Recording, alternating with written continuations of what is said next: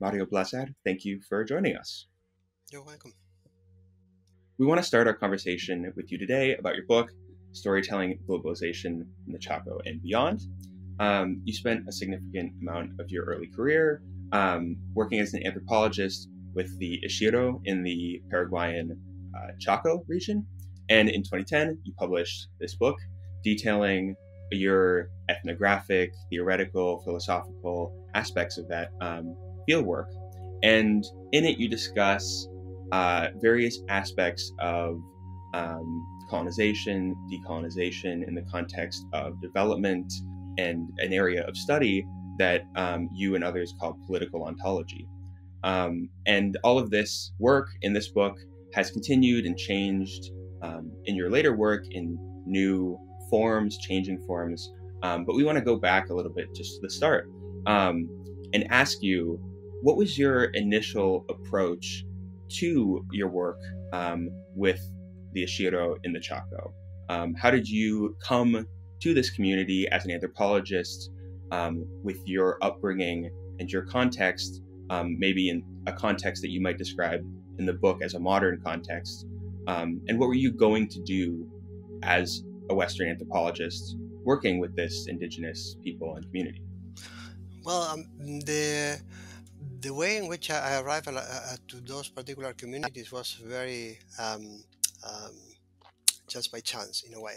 I got a job, a summer job, while I was a student in Universidad de Buenos Aires in Argentina, doing my undergrad, licenciatura, and I got this job as a tourist guide in a boat that traveled from Asunción city all the way the Paraguay River to Corumbá in Brazil, and was stopping at different communities.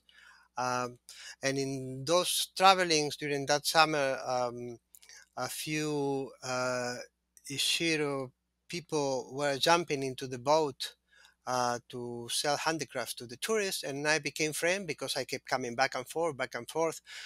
So we became friends. I told them about that I was doing my studies in anthropology, and one of them told me, "Oh, that's what we need, an anthropologist." Of all the necessities of life, there's was very fundamental. Then I realized why in Argentina and in many Latin American countries, anthropology and social sciences in general, I think, have a background that is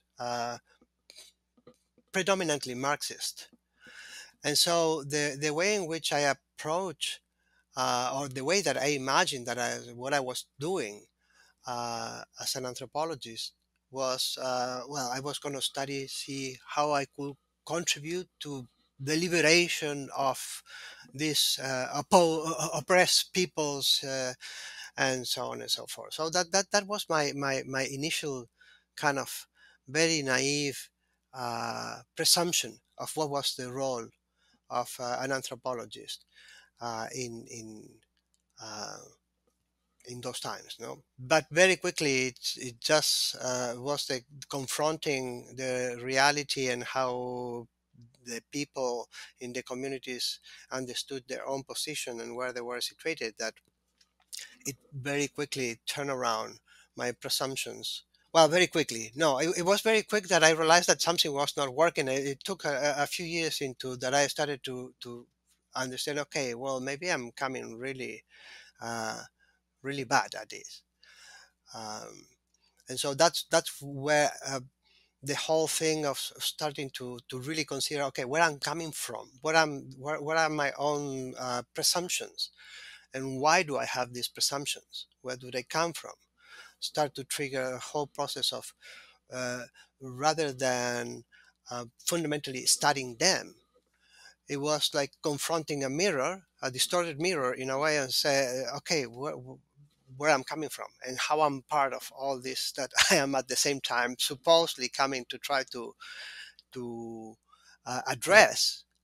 Um, I'm very much part of it. Right, thank you.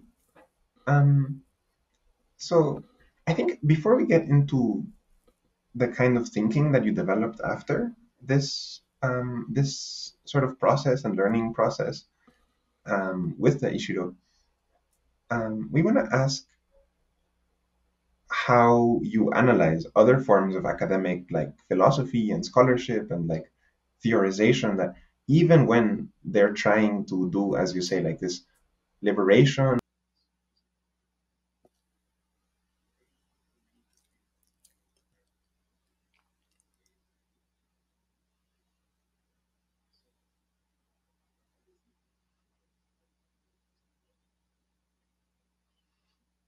Mhm. The way in which I have ended up looking or understanding with an image for me, it's like a dog chasing its own tail. Uh, so you see there a problem, and there is a tail, you see a problem. Oh, I'm going to go after that. And you don't realize that is part of your own. And so you go chasing it around and perhaps not really taking into account the mess that you are making at the same time that you are going around. Perhaps in distinction to other versions of anthropologies that have been more, okay, let's go study and understand the others, and generating all these very fabulous ethnographies about how the others think. The kind of anthropology that I was coming from was first, it would um, blame those anthropologies as very colonial. Oh, you are treating the others as objects to enrich yourself, somehow enrich yourself intellectually or whatever. And so from that critique come this other mode of doing anthropology that was, okay, we have to be more on the reality of what is happening on the ground and look capitalism, what it's doing, destroying these ways of life. And so uh, we have to intervene there. So we have a responsibility to intervene there. But what I confront is that uh, actually we were already defining what was the problem and not taking into account how people on the ground or these communities were defining the problem that they face themselves. And that's where, it was something that perhaps those all anthropologists that were analyzing more the what was called at that time the worldviews of others would pay more attention. And so for me, it was a matter of retrieving a little bit of um, that suspicion that, well, not everybody lives in the same world or understand the world in the same way. At the beginning, that was the terms that in which I thought not everybody understand in the same way the world. But that just already opened the possibility, to start contesting my own assumptions about what was going on in the terrain. The main limitation I find in many other approaches that they very unwittingly they just go around with its own presumptions. Okay, the world is what I know what it is, and that's it. So in your book, you describe a little bit of this clash of what we might consider worldviews, but that's the perspective that you were kind of grappling with and maybe trying to move beyond. That when you engaged with uh, Ishiro people, you noticed that they didn't necessarily see themselves as victims of white capitalist oppression, colonialism, globalization. Um, and the way you describe it in the book, as you were just talking about, is that Western anthropologists, and including you yourself, might have initially thought of that as like an anomaly, that like the worldviews weren't lining up, and that like there's a reality out there that we just aren't like on the same page about. And so, if they don't think of themselves as victims of white capitalist oppression, that's just a little weird, and we're not going to think about that. And so, I'm wondering, could you tell us a little bit more about in this particular case, what did you come to find the Ishiro approach to their relationship to colonialism, globalization? Um, what was that like through your dialogue and your conversation and your work? Um, and how did that grow beyond this idea of like it as an anomaly, right? Maybe to the idea of it as differing worlds. Hmm hmm Well, I mean, like the registering that as an anomaly in principle, it has to do with this. Uh, well, quickly, you have to explain an anomaly. You have to explain it, and there is all kind of explanations. For I come here. We know that there is capitalism. Look, the agribusiness here destroying, blah blah blah. Paying a pittance to these people to work, uh, if they are even paid. So it's obvious what's going on, and yet these people are not talking of their bosses, as exploiting them. Okay, how do I explain that? So that's the usual anthropological move. Explain the anomaly. And the anomaly, there is a play of position here between the ethnographer and the audience that the ethnographer has in the mind.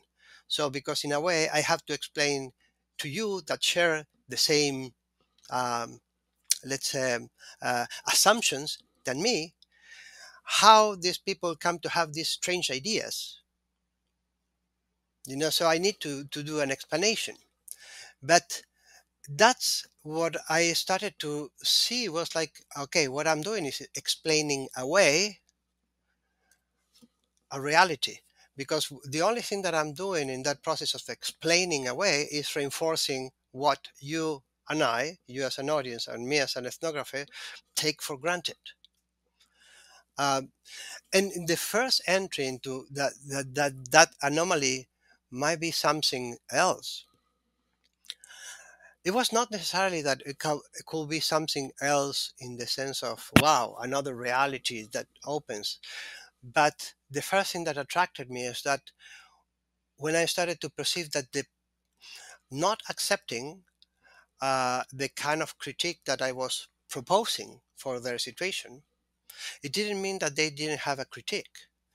They had a critique that to me was much more powerful than the one that I was bringing. That was the first thing that I started to see. Wow, this goes much deeper. The critique that they are making of what's going on goes much deeper than what I can, and many of the frameworks that I'm bringing can fathom, because they were going to a profoundly moral critique of the kind of relations that were being established there and the kind of consequences that had for the world. And at the same time, they, by refusing to engage kind of in a antagonistic mode with what I saw as their oppressors, they were pointing to another world. So it was like start to think, okay, what world that it makes sense that you don't have to go just and go in a way go kill all these bastards that are exploiting you. And so that's where it triggered me, start to, okay, what is that world? How can I grasp what is going on? But in a way, once I entered that, it was never simply about, oh, I want to understand that world so that I can tell others about that world like a traveler. It was always, okay, what that critique might bring to the world in which I live. Perfect. And you describe this effect sort of like how that critique sort of blends into your own world as part of a larger project that you've developed with yourself and others, of what you call the pluriverse. Um, the pluriverse. And so how how does that pluriversal view emerge? Like how does it differ from just encountering people versus actually working together to let that world sort of affect yours and together emerge something new? hmm Um, there is many facets to it, and I'm still working through the consequences of thinking or of proposing the pluriverse. One of the elements that play out in this process that I was telling you about, um, getting the kind of critique that they are producing is much more profound and intense than what I could have thought before of their situation. Um, it was when I start to grasp a little bit of what what are the foundations of it. Um, it started to come a profound concern for sustaining a set of relations in place and very specific and very particular to the place. And to the place, not I'm not talking just geographically, but place in the sense of a sense of place, of where is the world in which I am. And so when I started to pay attention to that aspects of their mode of engagement with, what I have taken first as capitalism, and then I started to understand it more as modernity, and not modernity as it's just a label to speak about practices and modes of doing things that are done and that express some basic presumptions. And one of the central presumptions of doing modernity is this nature culture divide, the notion that you have a reality out there, and a series of perspective in your mind, which is all connected to these things that I was mentioning before, about how we go out to the field thinking that we know this or we know that, and how we can explain better, and so on and so forth. Once I started to get a little bit of a sense of uh, what was the different grounding of the Ishiro, or some of the Ishiro critique of the situation in which they live, it became um, visible for me that uh, the notion of a world out there, a reality out there, and a representation was not the sort of things that they were operating on. There was rather the notion that they have was much more about sustaining, that the world that they live in has to be sustained, and sustained through practices. And then, I mean, like how that go connecting with the idea of pluriverse, was okay. This is done always in the particular. It's always done in specific modes, repeats in different places. The words that are being produced by these communities are not exactly the same words that are being produced by Guarani speaking peasants that were neighboring the communities.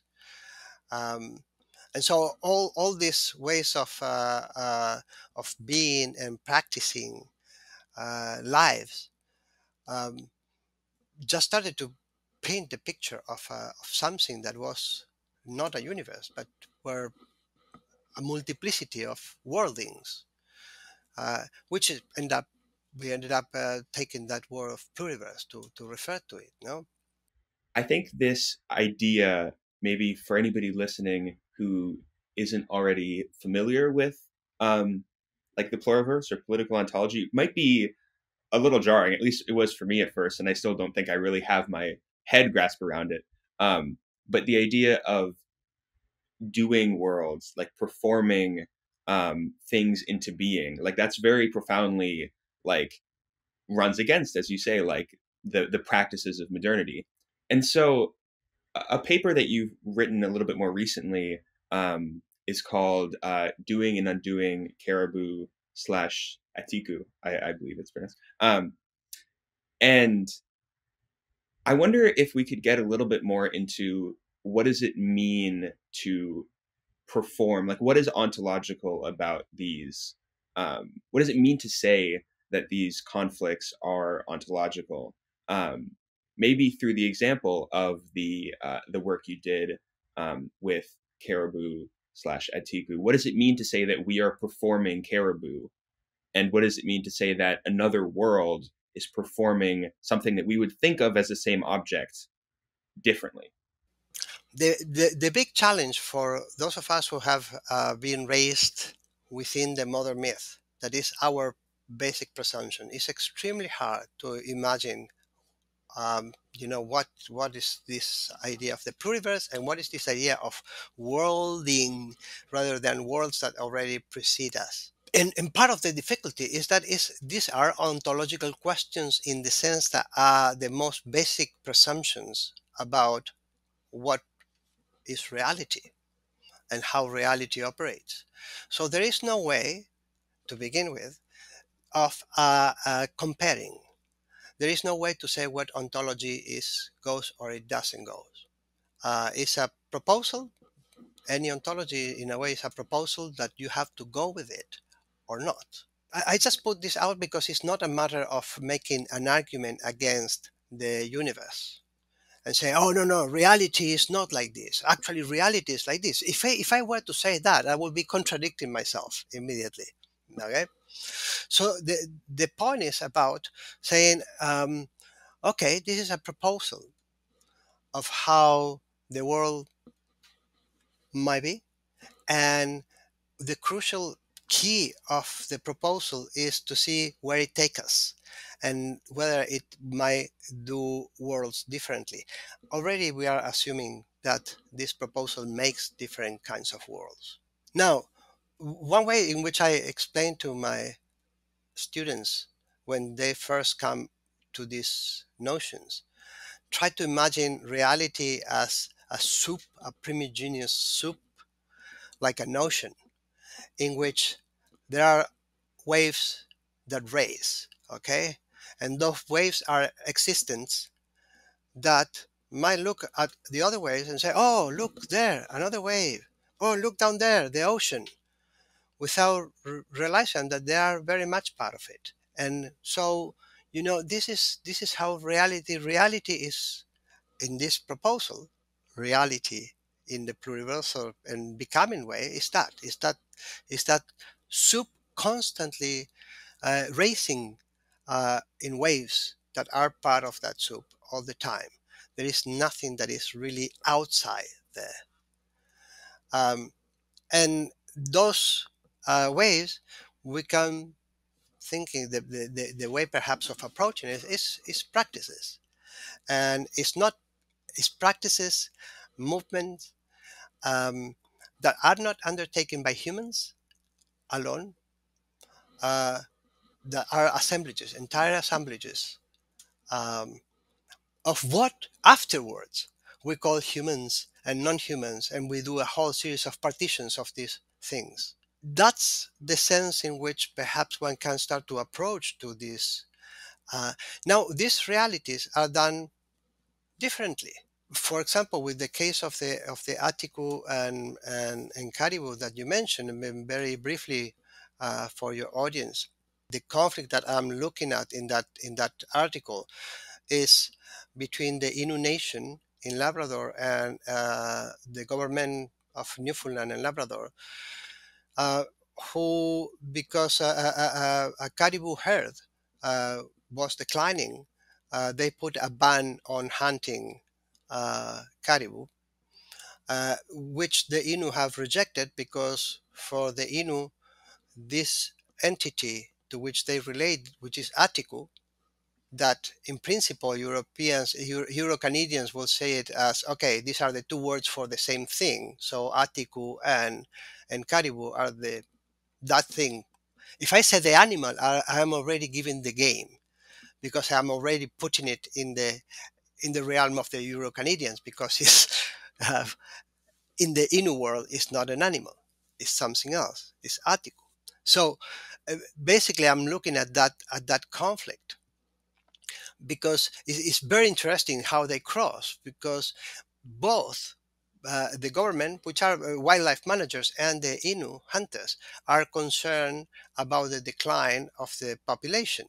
But because the entity is not the same, the way they go about trying to address that problem is completely different. For wildlife managers, part of the problem, has to do with hunting. Too much hunting in the middle of climate change and so on and so forth. No, that has to be prohibited.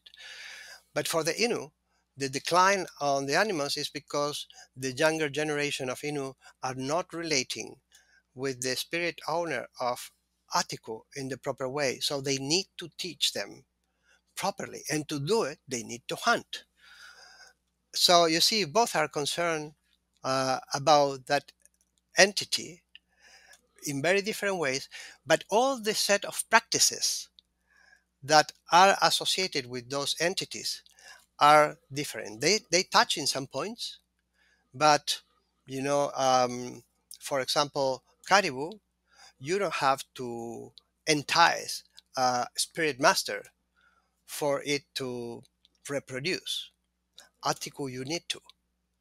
Uh, Likewise, uh, for Atiku, you have to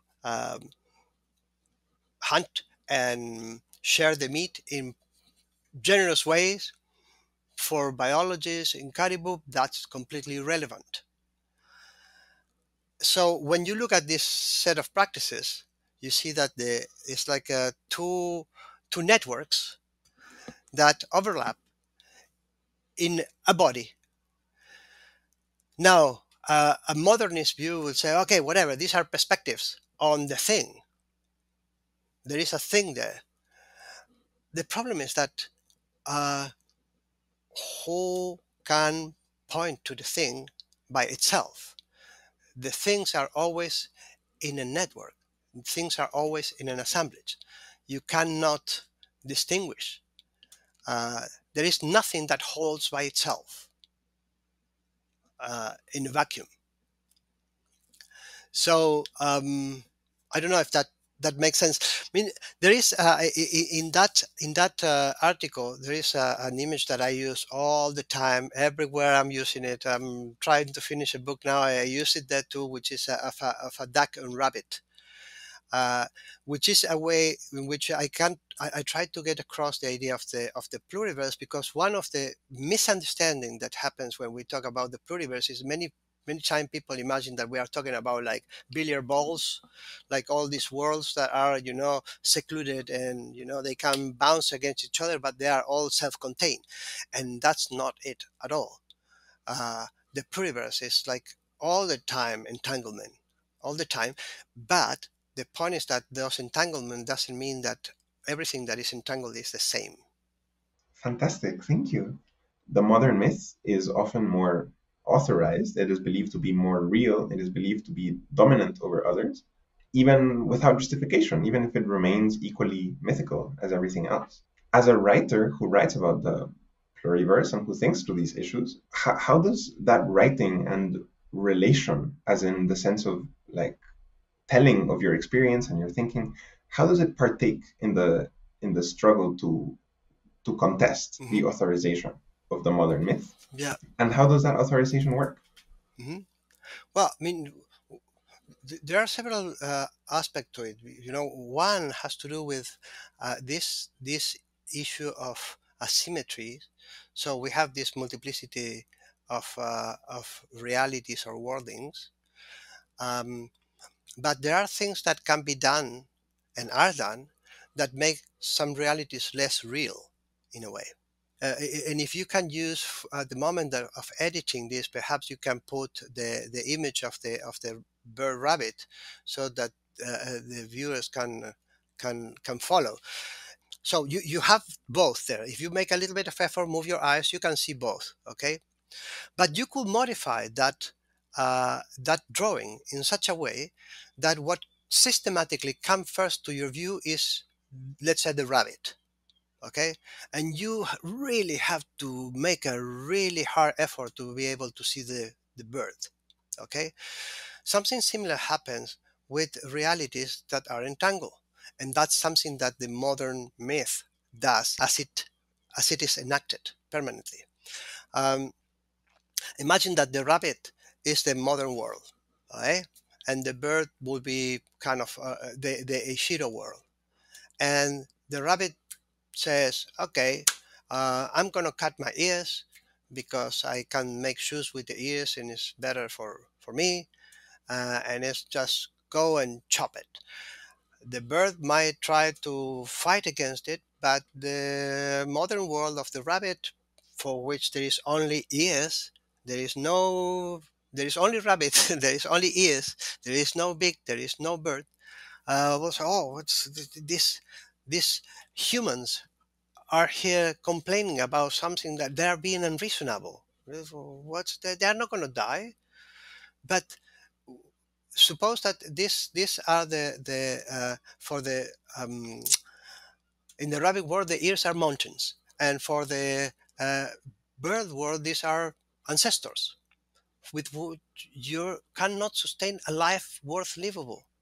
Your world crumbles if you don't have that relation. Okay, so uh, that's the kind of process which the modern wording constantly does. It goes imposing, and this is one of the elements that I'm working through in my latest book, trying to finish, is precisely looking at how exactly the modern world goes about erasing these other realities, making them less, I say, less plausible. So that when I mention them, you'll say, "What are you talking about? There is nothing there." But there is a very practical ways in which this is done materially that rest plausibility at these other worlds. So one of the things that through my writing I try to do is precisely one is insisting in the presence of these other worlds there where they might not appear. Is kind of like a work of trying to highlight in the drawing of the rabbit and the bird when the bird has disappeared mostly from, I go with a highlighter and try to show you, hey, here is the bird, it's still there, um, as a way of also considering for ourselves that we are not um, bound to the reality in which we are living, because it has become more and more clear to many of us that the modern world in which we live is not very sustainable. And so what I'm doing at the same time as a intellectual, let's say, me, uh, I am myself an expression of a moment in which modernity is, is crumbling. It is showing that it cannot sustain itself as it has done it. Uh, so it's like we ourselves, having the possibility of having this discussion is a symptom of that. A few years ago, it would have been impossible to be talking about these sort of things. I mean, it was like, what are you talking about? This is BS through and through. So it's like that symptom, and so intensified through my writing and well other kind of work that I do, perhaps more grounded, uh, more immediate. Will appear more like land claims and stuff like that. Amazing. I wonder if we could go back um, to the idea that you talked about at the beginning, where you as an anthropologist thought you were going to like help in this liberatory struggle, um, taking your like frameworks and your ideas and using them um, for a positive political end, I guess. Clearly, the idea of the pluriverse shifts that.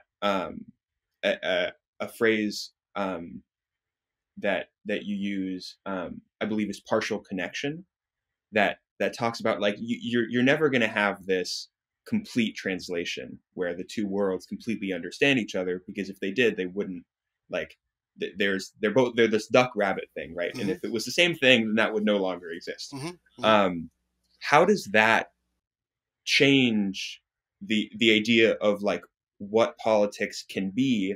I'm thinking of the idea of cosmopolitics and how you take that up, and maybe change it a little bit. Like, what is going to do political action, which could be in the form of what we might think of as action, or maybe like just political writing or theorizing or philosophy. What does that look like when there's no longer this world in which I can be sure that if it's good, then it's good for the other world. Like, how do you then balance that? What does it look like? Hmm.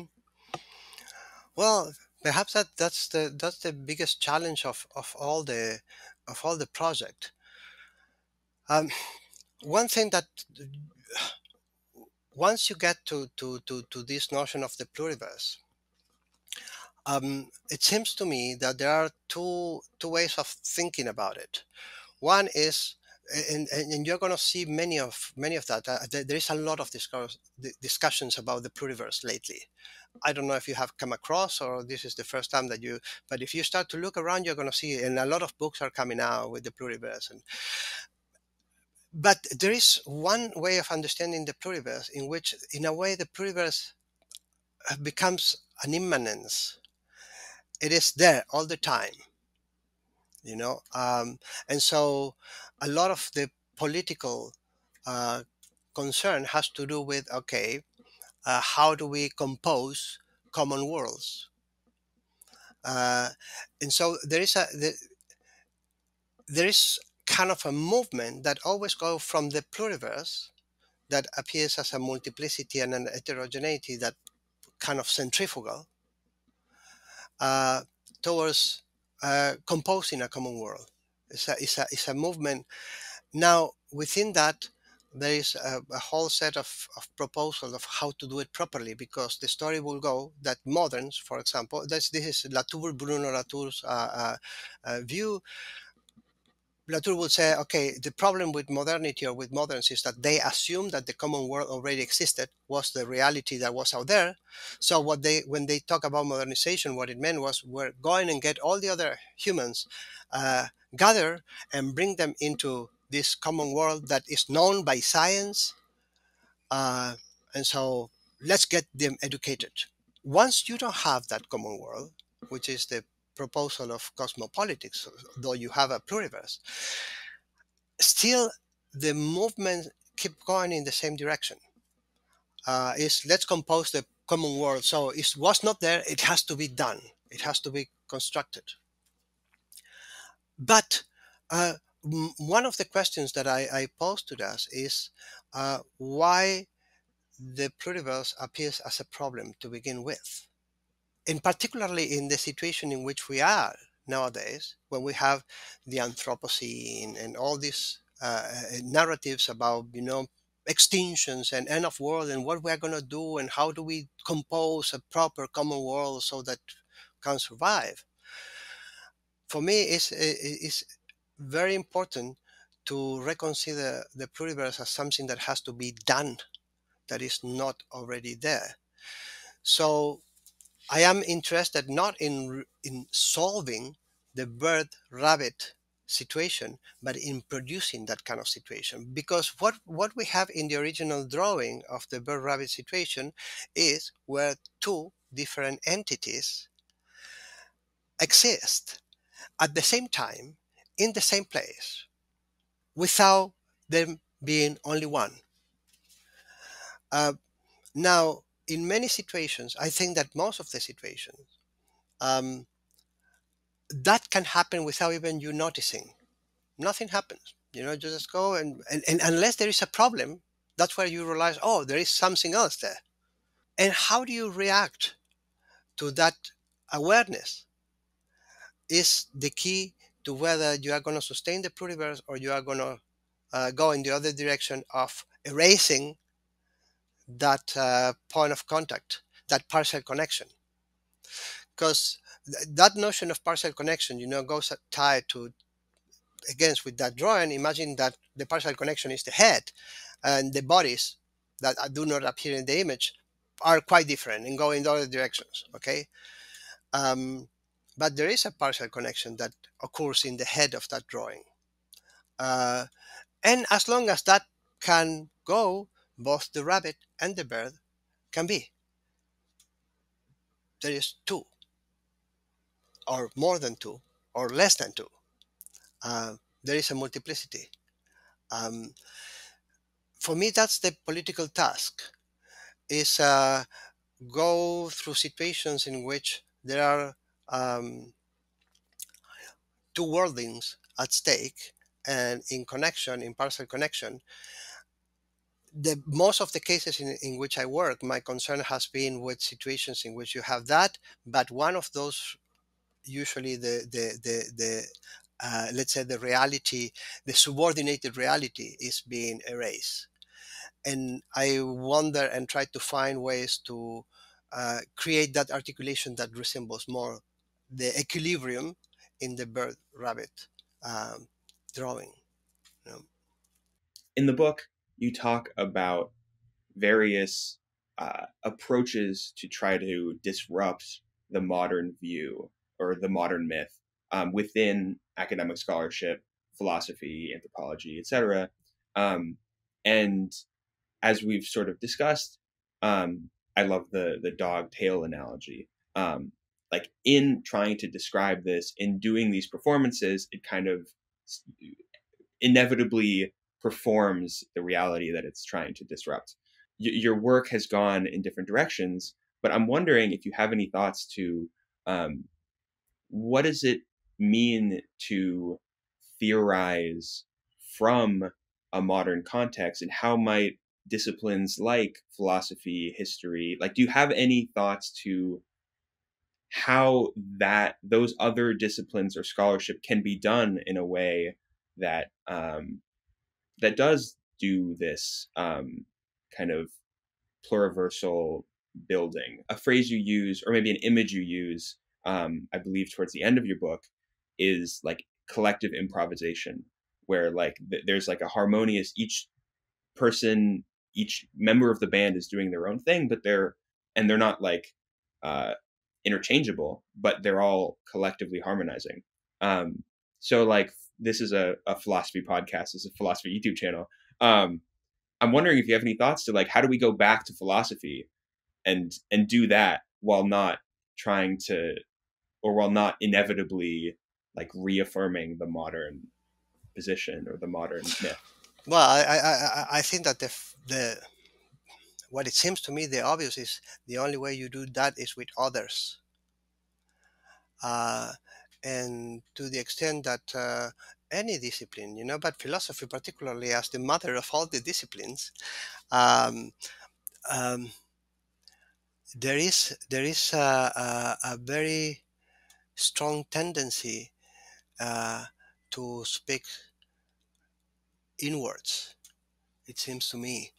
I mean, I have come across really interesting stuff in philosophy, but the most interesting thing that I have found are those that open up a little bit to engage with that which completely go out of the canon.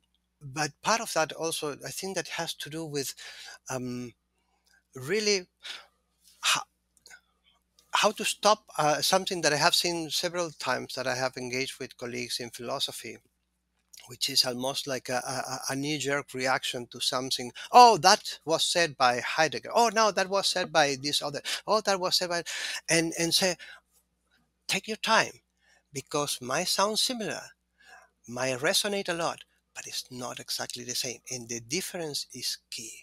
The difference is really key. Um, so yeah, that will be mostly. I think that opening up to those other traditions of thought. Of course, it also involves that you have to um, invest a little bit less on keep reading the different canons of modern philosophy, and invest a little bit of time dedicating, because it's not easy. You enter other languages, and it's always in translation, of course, so it's never that you are really going to get, but the pool that it has, the translation or trying to think across, I think that is very very enriching, and it can be really uh, and there are actually a few efforts that I have seen around. I will mention like um,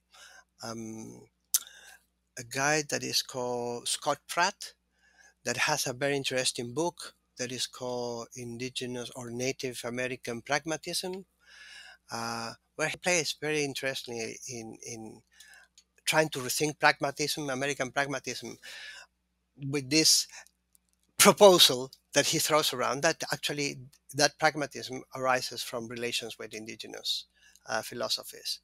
Uh, uh, then I have come across other guys, uh, other scholars. I'm thinking people like uh, um, Burkhardt.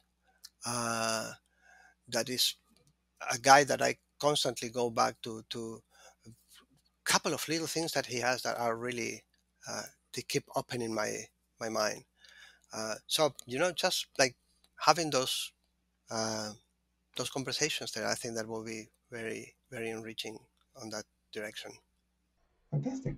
And I mean, almost on this point of thinking collectively and thinking in ways that go beyond just like your own narrow world, it reminds me of the anthology you edited, um, A World of Many Worlds, I think, and the dictionary of the of post development and the pluriverse, like all of these projects that are really collective projects, and that many of the people in there you probably disagree with on details or like don't think exactly the way you do, and it's a strange kind of interdisciplinary project, like part of an intellectual community that almost avows and accepts those differences. What is it like to work in such a community of intellectuals that you said has been growing and that pluriverse is even more and more important in many books? Like, has that changed the way that people discuss it and actually apply it and think about it? Has it become maybe even more powerful or even neutralized? All of Yeah, these yeah. questions. Well, all of the above.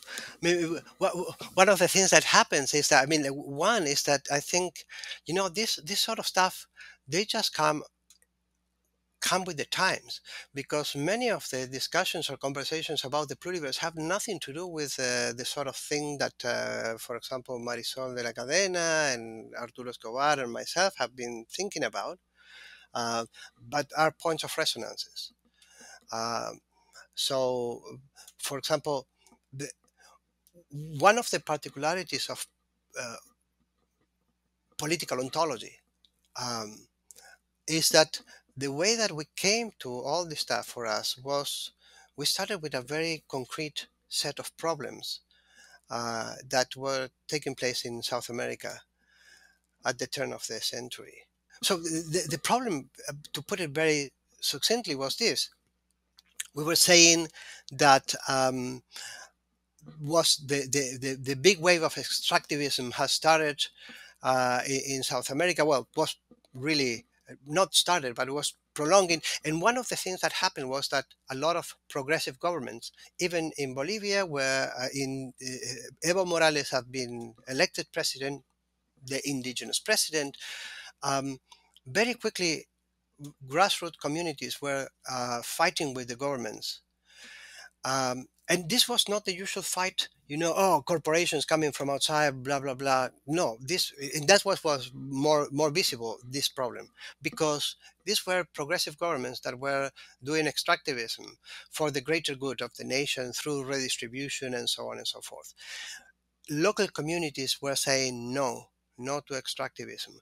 In some cases, because they were destroying ancestors, like the ears of the rabbit. Okay, but the response from right wing and left wing governments were the same to this kind of movement. We're saying, oh, this is irrationality.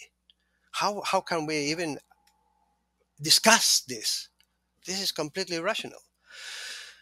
So for us was like, okay, something is going on here. I had a few years before, during my PhD, I have started to pay attention to this sort of thing. But now we were having, these discussions at the national level. There was presidents coming out saying this is irrational.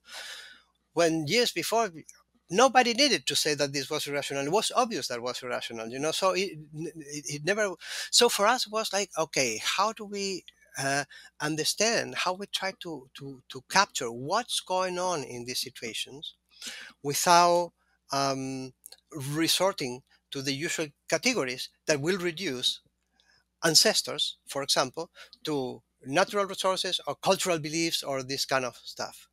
So that's trigger, so how can we think about this, the reality of this stuff? Um, So that's where all started. Now you have other currents of thinking that come to this problematic, but they come from different uh, engines, if you want. Some are more theoretical, some perhaps come from other problematics. So all of this has created a space which you have similar concepts being tossed around, but they are not exactly the same. In some cases, I'm very happy to see, oh, wow, that's really interesting. I've never thought about that. In other cases, oh, no, man, that's that's pushing the agenda backwards. Uh, but yeah, so you have to do a little bit of a mapping of the terrain to see where all these positions are playing out. Amazing. This has been a really, really amazing conversation. I want to ask you one more question, Okay. which is just where your work has gone. We've sort of gone almost like through a lot of your career. That this book, was 13 years ago or something like that. Where are you taking these questions now? And maybe are there any threads or currents from this book and from your work with the Ishiro that are still coming through in the questions that you're exploring now? Hmm.